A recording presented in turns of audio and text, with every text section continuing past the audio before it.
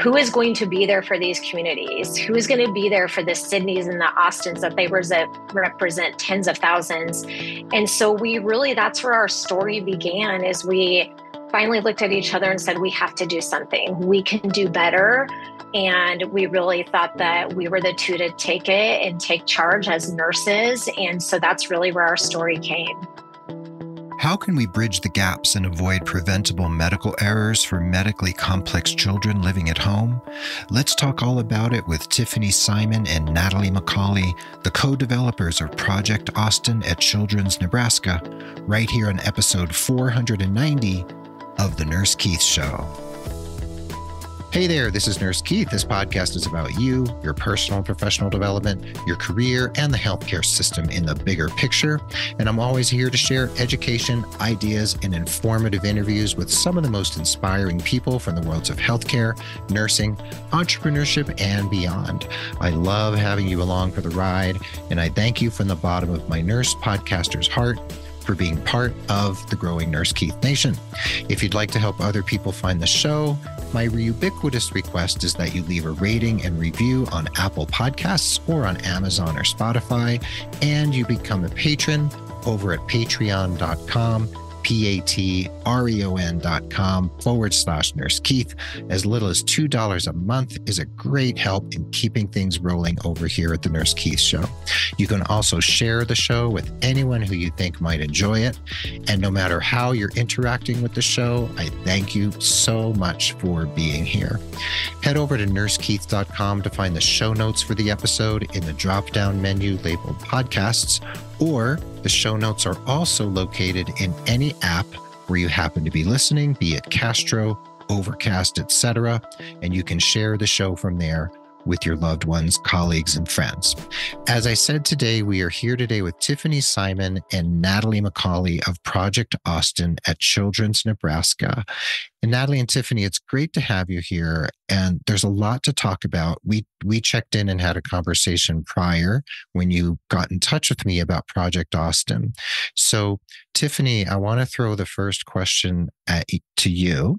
And I want to ask you, what is it about medically complex children who are living at home that leads us to know that we need to really pay special attention so that certain things don't fall between the cracks and we miss things between the hospital and home that are just crucial pieces of information that we just need to make sure we have dialed in?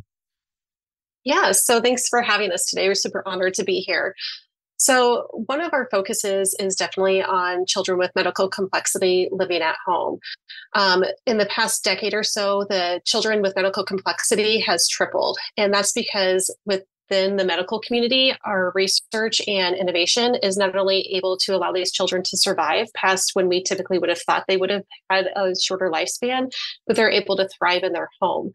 And with all of this advances in technology and innovation, when these children are leaving the hospital and going to the home setting, their communities may not have the education, knowledge, and resources needed to care for them in a time of emergency. So there's definitely a gap in that continuity of care from the care team in a pediatric hospital to the care team in that patient's community.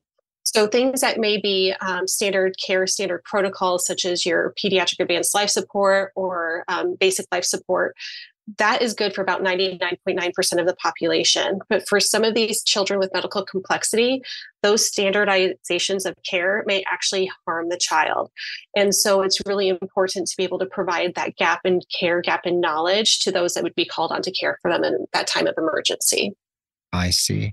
And then Tiffany, something happened in your life that was the impetus for founding Project Austin at Children's Nebraska. Do you mind sharing the story and just telling us a little bit so that we can contextualize how you and then Natalie came to be involved in and form this organization and have this project be, the project that it is now? Yeah. So my son, Austin, was born with a complex heart disease and a critical airway. We spent a large portion of his life in the hospital with numerous heart surgeries. And then ultimately we were discharged home and Austin had a tracheostomy. He continued to have a critical airway, even with a tracheostomy in place. And then, of course, one day, my husband and I, our worst nightmare came to life when Austin's tracheostomy plugged, and we did what we were trained to do, but with his critical airway, it was not fixing the issue. His plug was below his trach, down into his carina area of his trachea. And so we called 911. And as the general population, we think when we call 911, anybody that shows up is there to help. And when they showed up, the paramedics were just as much in a state of uncertainty as Scott and I were as parents. They were not familiar with the child with medical complexity, how to care for his tracheostomy, and as well as his complex heart disease. And what ultimately happened was they were providing bag mask ventilation to his nose and mouth, which unfortunately for Austin was a medical error because he did not have an airway above his trachea. And so ultimately the results of that were Austin passing away from severe hypoxic brain injury. Now, I can't say for sure that that's what caused his death, but I know for certain that when I close my eyes at night, I can still see those paramedics, their look in their faces. Any of us that go into healthcare because we want to help. We have a desire to help those in greatest need. And to be in a position where you don't know how to help, you don't have the resource, the education, the training to do the helping, that is just as detrimental to that healthcare professional as it is to the families and the patients that they're caring for. And so that was really the impetus of Project Austin is, yes, Project Austin is for that medically complex child, but it is just as much for those paramedics or those first responders, as well as the emergency department healthcare staffs that are caring for them. We have to do better as a pediatric institution in helping those that we are called on, that we're calling on to care for our patients when they're in the communities, to provide that support for them so that they can feel accomplished, they can feel confidence in caring for these children. Well, Tiffany, first, of course, the first thing I need to say is I'm so sorry for what you experienced and for this loss. There's no words for a parent who's lost a child. So I'm so sorry for your loss. And it, the fact that you were able to take this loss and create something powerful and useful to save others' lives is amazing. And a lot of people come out of tragedy, and the tragedy, for good reason, puts them in a place of inaction where they just they just can't follow through on much of anything after such a loss. And the fact that you were able to take your professional training and your position at Children's and turn it into something positive from that says so much about you and your husband and how you've approached this whole thing. So I'm so sorry, and I'm just amazed by what you've done. Well, thank you very much for that. But I would say I didn't do it alone. My husband and I didn't do it alone. We have a lot of family, coworkers, supporters, and ultimately our faith has definitely given us that ability to turn our tragedy into action. Mm-hmm. Yeah. So, yeah, it's a lot. So, and Natalie, where do you come into the picture where Tiffany had this experience, and where do you fit into the origins of this whole concept and getting this project off the ground and creating what you all have created to this day? Yeah, so Tiffany and I's journey together, as I said, really started over 19 years ago. So we were both pediatric intensive care unit nurses. And so I was a brand new grad, and Tiffany had been there a couple of years. And so, Austin's story, as you just heard Tiffany tell it, the way she says it so eloquently, a lot of people didn't even know that story of hers and Austin's and that heartbreak and her entering the field and becoming a nurse with that as a background. And so we met during that time. I actually grew up in a very tiny town in a rural area. I always say to people, I was like, we did not have a stoplight. We did not have a McDonald's. I graduated with 26 people. And so before I was even a nurse, my dad was a volunteer EMT. So he was one of those that potentially could have been called to a call like Austin. And I remember my dad was my hero, and he always had his radio. And anytime that there was a call and that would go off, he would rush to help. It didn't matter where we were at, what we were doing. He had that heart and that willingness, just that servant ability that he wanted to help. And so I remember thinking of that and that bravery.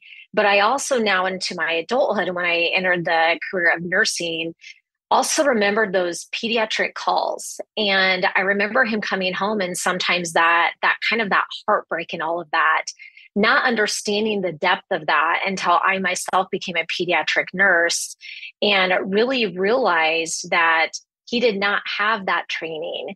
He did not have the resources to be able to take care of a pediatric patient in general, let alone a medically complex. So it was such a low volume, high risk type of patient.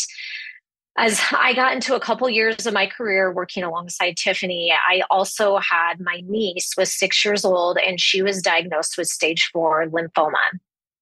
And she lived a couple hours away from Children's Nebraska as well, but obtained her care here. And so over the course of her battle with cancer, what I saw was a child who her innocence really got ripped away. And so instead of school programs and vacation Bible schools and things of that sort, she all of a sudden was pulled into 911 calls, helicopter rides, ambulance, visits, ED visits, surgeries on repeat. And so when she finally lost her battle to cancer and we went back and looked, found that she had spent close to 2.5 years of her short, tiny life in the four walls of the hospital. And the community, again, much like my dad, wanted to serve and help, but they didn't know how to help her. And so Tiffany and I, working alongside each other in our journeys and our career, having these personal and professional sides of this, seeing our patients that we took care of, it truly was one of those, life happens and people come into your life for a reason. And I truly feel like that was that for Tiffany and I. And we really looked at each other and had to say this, if not us, then who? Who is going to be there for these communities? Who is going to be there for the Sydneys and the Austins that they represent tens of thousands? And so that's where our story began, is we finally looked at each other and said, we have to do something. We can do better. And we really thought that we were the two to take it and take charge as nurses. And so that's really where our story came. Wow. So Tiffany, I'm assuming, having an amazing dynamic partner like Natalie is a big part of is probably half the battle of making something like this happen, right?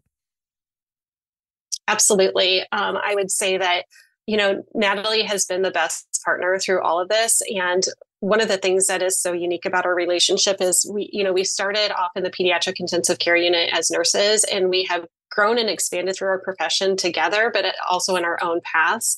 But we're both very different people. If you look at our Gallup strengths, we have very different strengths. And but that has been very beneficial to both of our relationship and the ability to grow Project Austin into what it is, because we both accept each other's strengths and we both recognize and accept each other's weaknesses. But we use those to make each other better and to support each other. Yeah. And so definitely this couldn't have been done without the partnership between the two of us.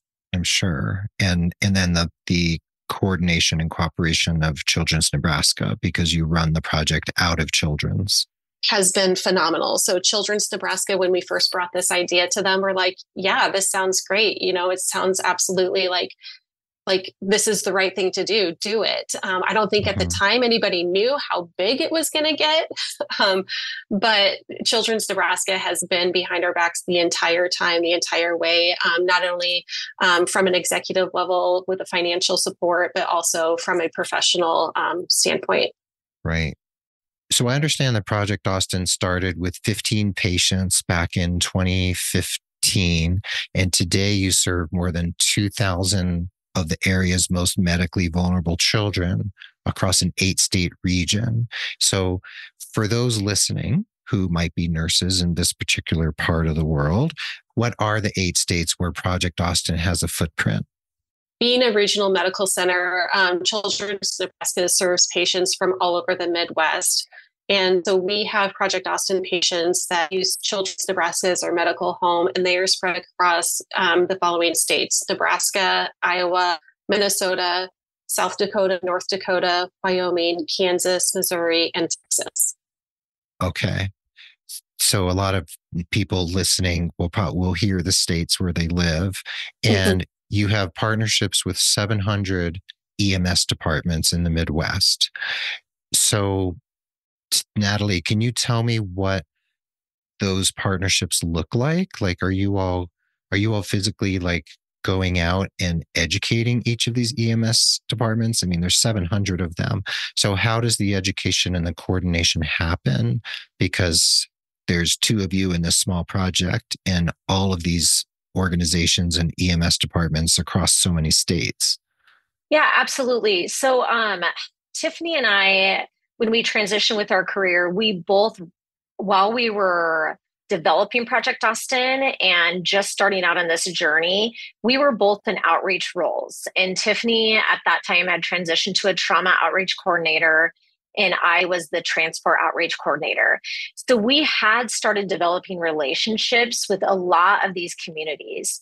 Where Children's Nebraska sits, we really are the regional pediatric center. And so all of those states where we have patients, that's where we draw those. It's all those patients have to come here for that actual specialized care due to their medical complexities.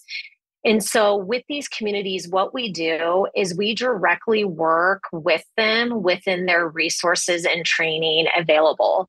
And so once we know that a child with medical complexity is being discharged to their home community, we do a lot of work we have within that community to first see what are the resources, what type, when that family calls 911, who's going to be showing up at the door. And then within that, you're exactly right. We have put a lot of miles on our car. We have eaten a lot of road trip food because we do go out there. And the reason we do that is for us, it was very important. And again, taking that rural background that I had, is teaching people in a rural community how to take care of a child with medical complexity at Children's Nebraska, a pediatric specialty center, is not useful. But going out there and looking and saying, these are the resources that you have available, defining those roles.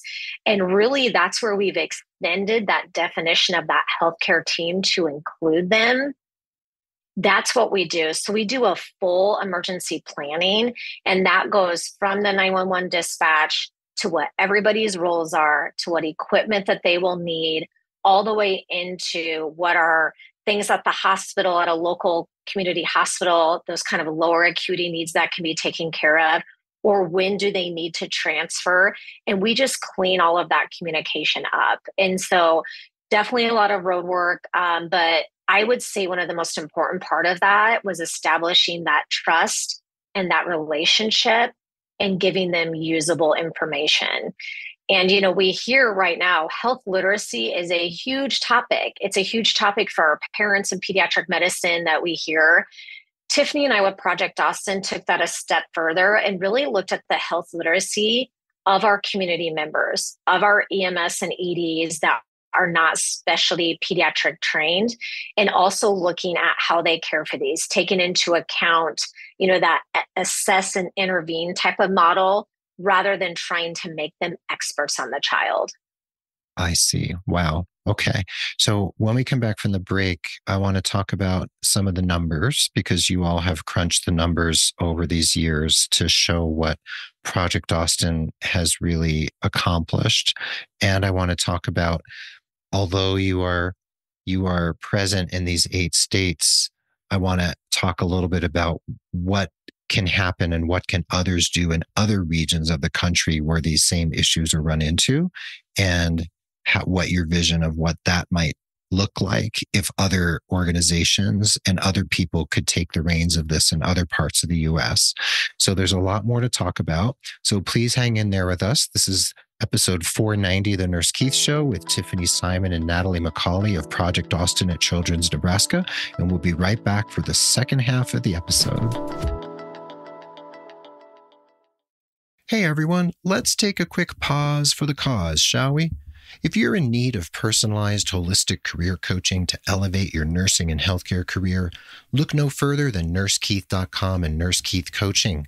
I can help you with your job search and interview strategies, resume and cover letter optimization, LinkedIn maximization, and envisioning the future of your career. I can also support you in launching your own business, learning how to write and blog as a side hustle, or launch your own podcast. And please note that you can receive 10% off your first coaching package if you mention the show. So email me at keith@nursekeith.com to schedule a complimentary 30-minute strategy session. Now, let's get back to the episode at hand.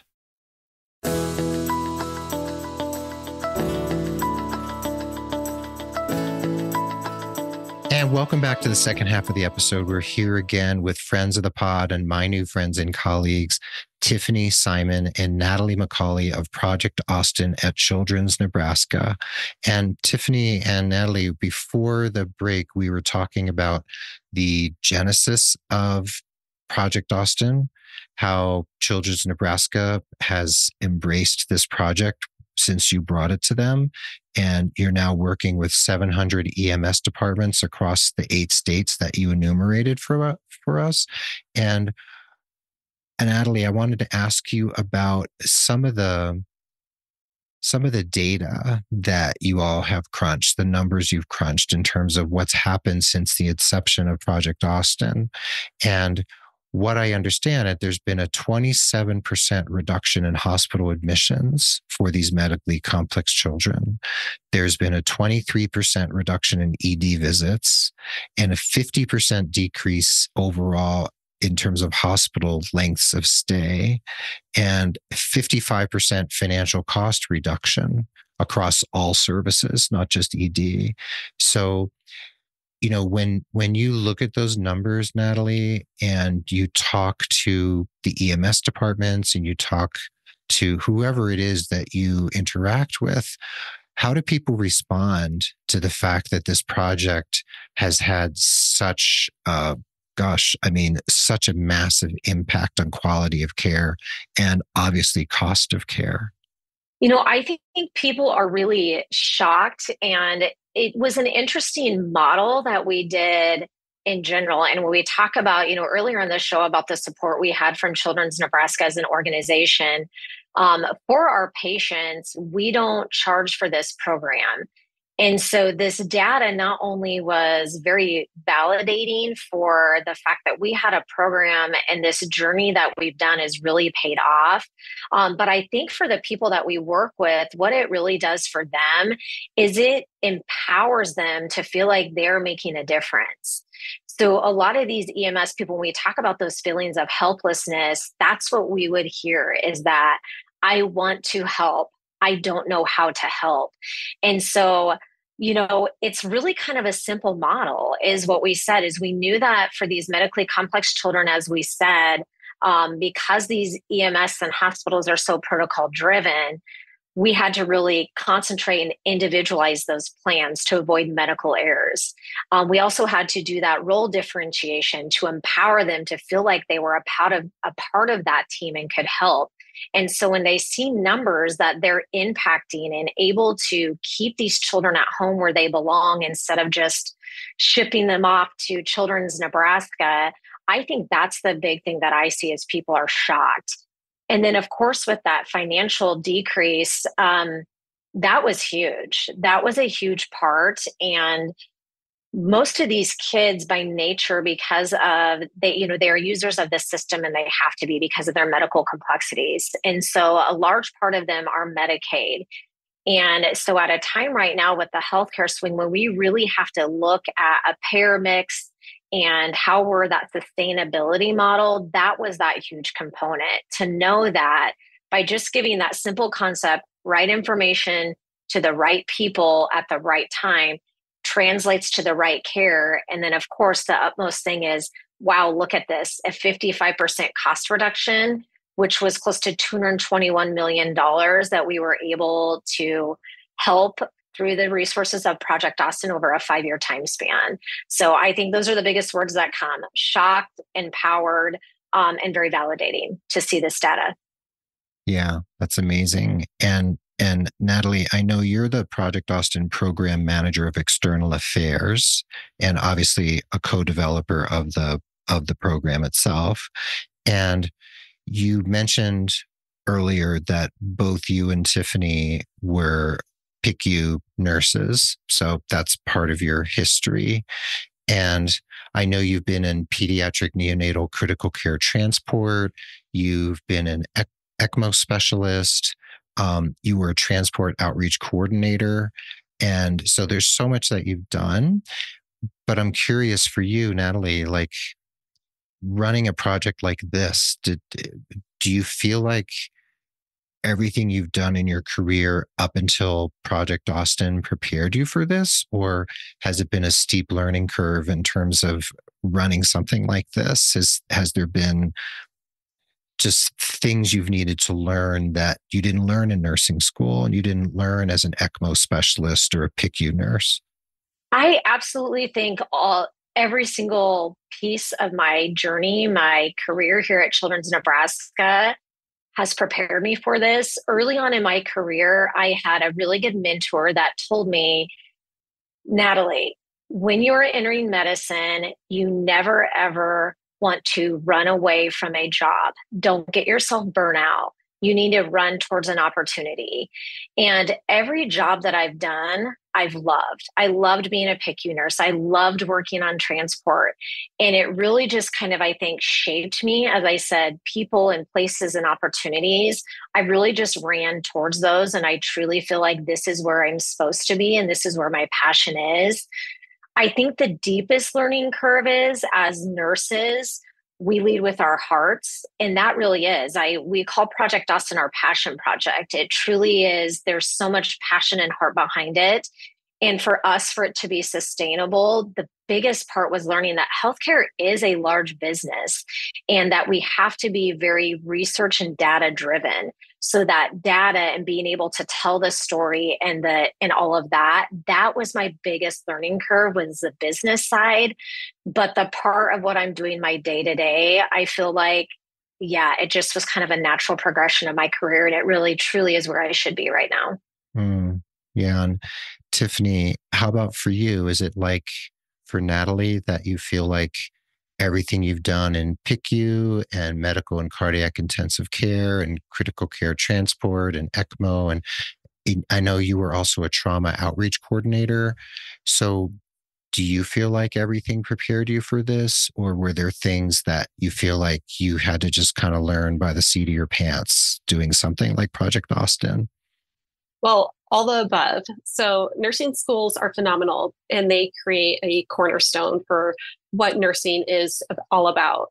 But you don't really learn, quote unquote, learn nursing until you're actually in the field doing the work. And the beautiful thing about nursing is that you're always learning. As soon as you feel like you know it all, it's time to move on to the next thing, because there's no opportunity that you're going to ever be in where you're going to know it all. So absolutely, every single part of my journey has built on that cornerstone to get me to where I am right now with Project Austin. And I'll be honest, I never, ever thought that I would be in the healthcare field. I originally I was debating whether or not to go to law school or do accounting. And that's when I had Austin. And after Austin passed, I decided I was going to be a nurse. So I would say sometimes we have a vision and a dream, but sometimes God is like, that's not my vision and dream for you. And you get put into areas, and it's just been a natural flow throughout my journey, from being an ICU nurse to a critical care transport team to ECMO to trauma outreach, has all built upon that cornerstone to bring me to where I am with Project Austin.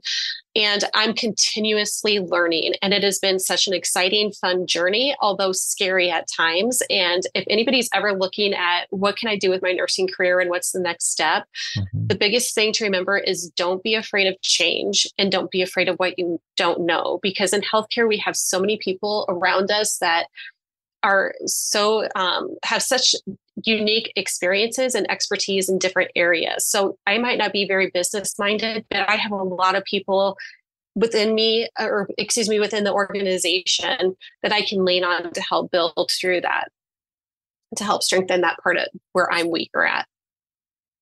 That's great. I mean, we do have to lean on other people because we can't do everything and we can't know everything, but we do, as nurses, we do learn how to multitask. We learn how to take on, kind of, I guess you can call it just in time learning. Like, I'm sure there's stuff where you've just needed to learn it in the moment because you had to learn it to move some part of the project forward. And you and Natalie probably have put your heads together on many different pieces of this and just made it happen.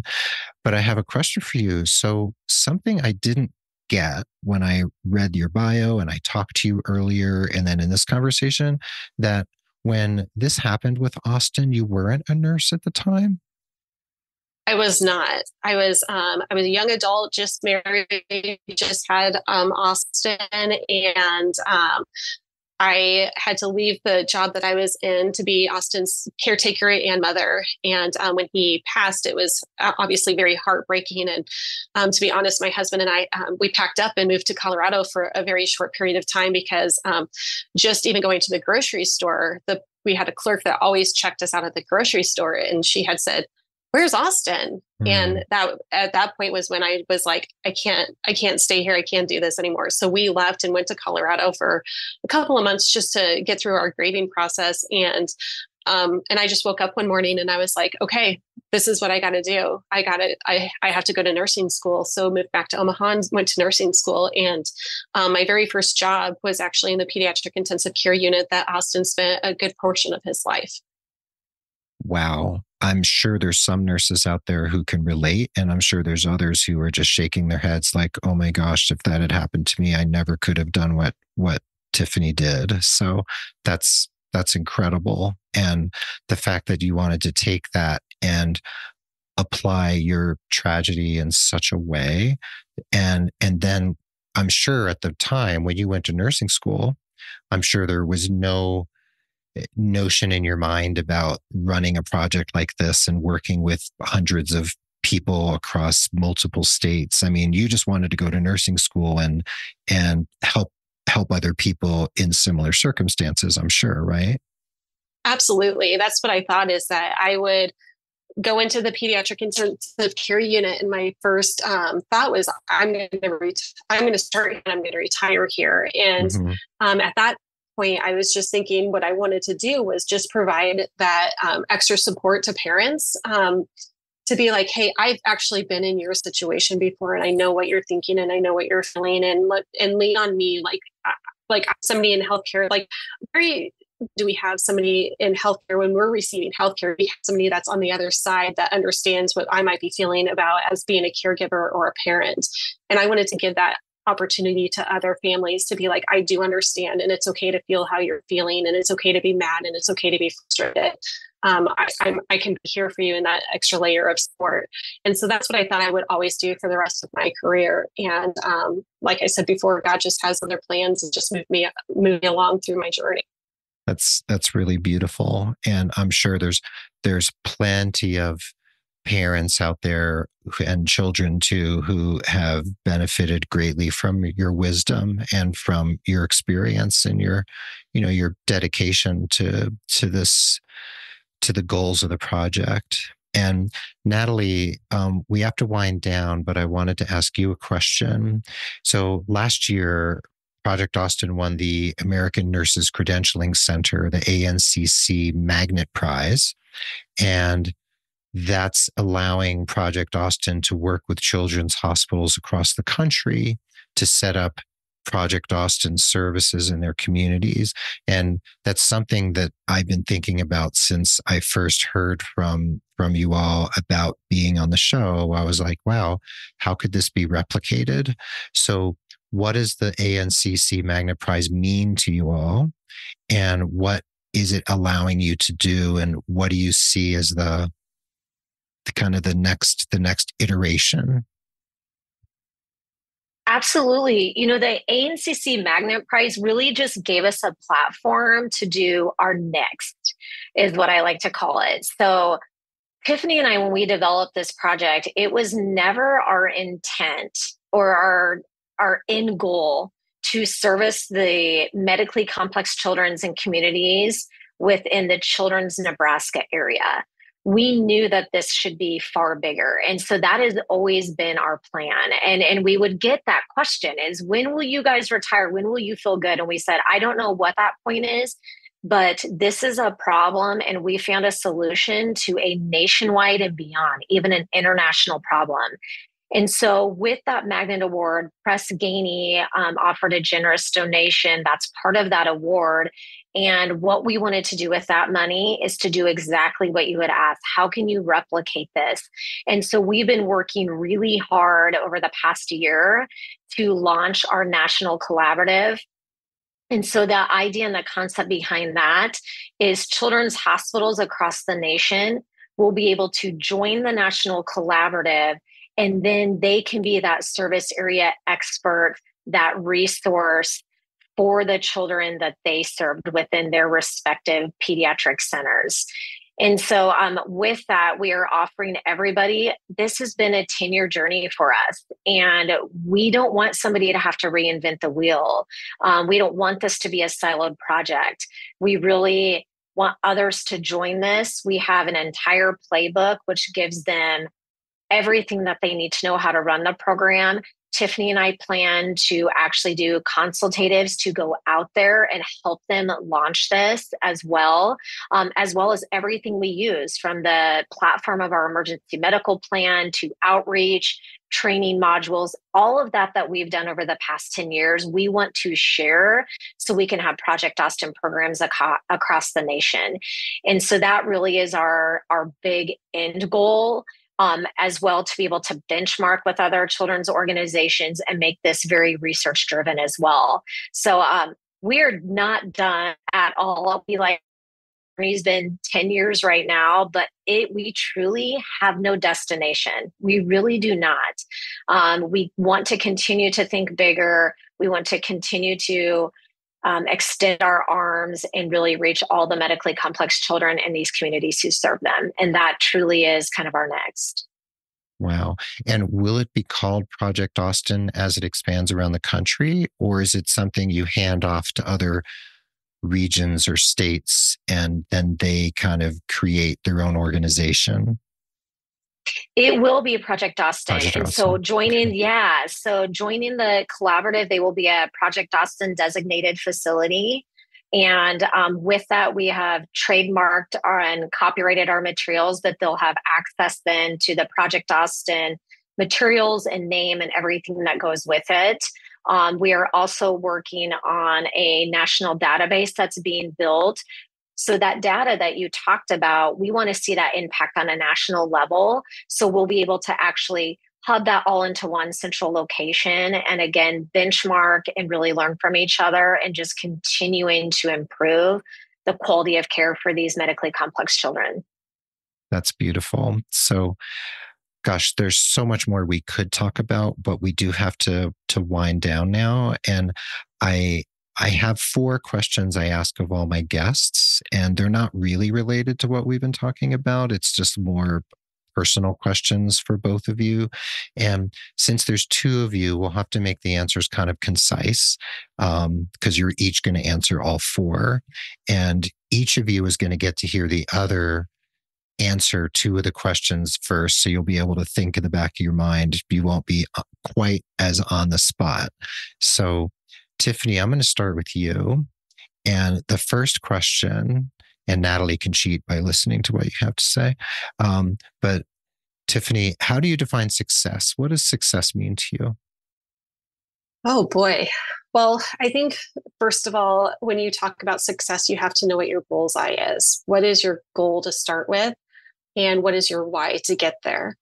And if you're able to wake up every morning and then lay your head on your pillow every night thinking what I did today got me closer to that bullseye and my why hasn't changed, or even if it does need to change, it changes. But you know that you lived every day to your fullest potential to hit your bullseye, and you know your why and you stand firmly on that. That to me would be success.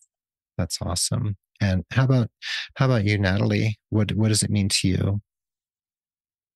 It's interesting listening to Tiffany's because I could probably echo a lot, but I truly feel like success for me at the end of the day is living out your purpose. What is your purpose? And as I said, mine has changed, but when we really talk about, as Tiffany said, that bullseye, what is that purpose? Where are you going and adapting to be there? And feeling like you did the best job that you could that day. We all have good days, bad days, but at the end of the time, success to me, and as I've grown in my career and just as a person, I've learned that, did I give the best that I could give that day? And that truly to me is success.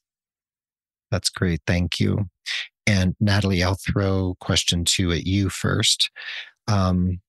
Is there a person who you could name, living or dead, famous, or doesn't have to be a famous person, could be from your personal life, who you feel like has really inspired you in the course of your life? Like a person who's just one of those touchstones for you? That would be my dad. Mm-hmm. My dad was just always my hero. He never diverted from that why, and he was just somebody that was so embracing to everybody. What I grew up with him was an accepting person that always looked to see how he could be a light to others. And that's always resonated with me. And I see my dad in a lot of what I do, and I really strive to be with him, to be a lot like him. Um, you know, growing up, like I said, in this tiny community, I have to tell you, when my dad passed away and we went there, they closed the entire community down, and more people came to his services than people that lived in my home community. And that to me showed that it was an impact from people of all walks of life, all over the world, and they all came in. And so he truly is someone that always comes to light and definitely is my hero and definitely always behind my drive to continue. Thank you. Thanks you for that. And Tiffany, how about you? Is there someone who you would like to mention? I would have to say it would be my husband, Scott. Mm-hmm. We've been together for several decades, Mm-hmm. and he's just always been my rock. He knows me, he gets me, and he's also just probably one of the most generous, caring people that I know. And anytime I'm having a bad day or just a bad time, he's there to support me and to get me through and maybe to see the tunnel. So I would definitely say he's my biggest cheerleader and my biggest support. That's awesome. That's great. And Tiffany, the third question I'll throw to you. Is there a book, a movie, anything out there in the culture that is one of those places that you go back to, like something that is just a touchstone, or a place that's just holds a really special place in your heart and is something you can continually go back to and lean on? Um, I would say the thing that I always go back to and always lean on would be the Bible or the scriptures. I tend to lean on that on a daily basis. I study the Torah through and through every week. But I would say Psalm 23 is probably one of my biggest when I need the biggest comfort is what I would fall back on. Many people bring up the Bible, and I think for good reason. So thank you for sharing that. And Natalie, how about you? Is there something that you lean on that you keep going back to? Yes, I would echo definitely my faith and the Bible. It's got me through the hard times, the good times. Something that I always go back to, and it has never failed me. So I would definitely say that's where I would go. That's lovely. Okay, I'm sure a lot of people can relate to that. Okay, and Natalie, last question. If you were named Queen of the World tomorrow, and you had ultimate power, you could do everything you ever wanted to do, what would be the first thing you would want to do to improve the lives of your subjects? Bearing in mind, you could eventually do it all, but like your first act as queen, what would you do? Wow, that is a tough question and a lot of power. A It tough is. question and a lot of power, but the very first thing that I would do, um, create a huge Disneyland, a safe place for them. The thing that I've learned about medically complex is they become a diagnosis. They become what the medical team has told them that they are, and it dehumanizes them. And I wish the world could just see them for the humans they were. That is the part that I love with this. These are kids, these are people, they are playing and laughing and loving cartoons and just bring so much joy to this world and impact this world. And so I think it would create a platform where they could be just that, just be who they are, humans, not their diagnosis. That's beautiful. That's awesome. How about you, Tiffany? What would you do as queen? Your first act out of the box, so to speak. So as queen, I became queen of the medically complex children, I would definitely make things more equitable and take what we know about healthcare and make it equal. There's so many children out there that need the care, but their families are having difficulty just putting food on the table or a roof over their head. And so how can we make things more equitable? So that everybody has that same cornerstone, that same base of a starting point in their lives, just to be able to, healthcare is so important, but when we are struggling just with food and shelter, it's hard to even start talking about, a DEXA scan or a CT scan to follow up on the progression of a neurological disease.